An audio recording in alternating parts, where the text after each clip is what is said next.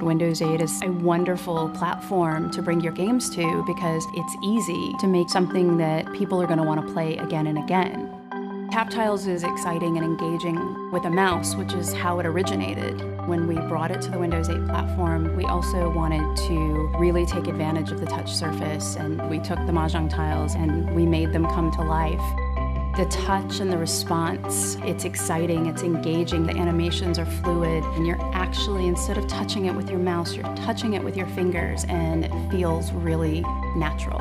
On Windows 8, supporting both touch and mouse is really exactly the same thing.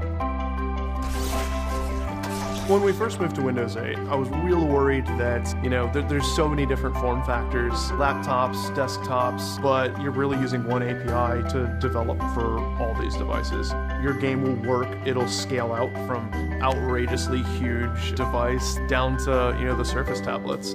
With any new platform, I think you're concerned about how the platform's going to behave and what you're going to run into when you start working with it. Cat in the Hat. Fish. In our case, we're using DirectX and DirectWrite. Those APIs are performing flawlessly.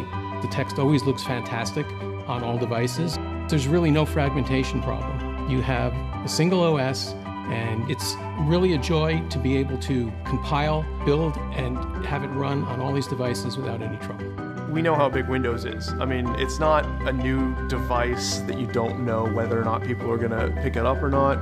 It's the next iteration of the most popular operating system in the world. As a developer, you can't really ignore a market that size. Be a part of millions of people playing our games. Where do I sign up?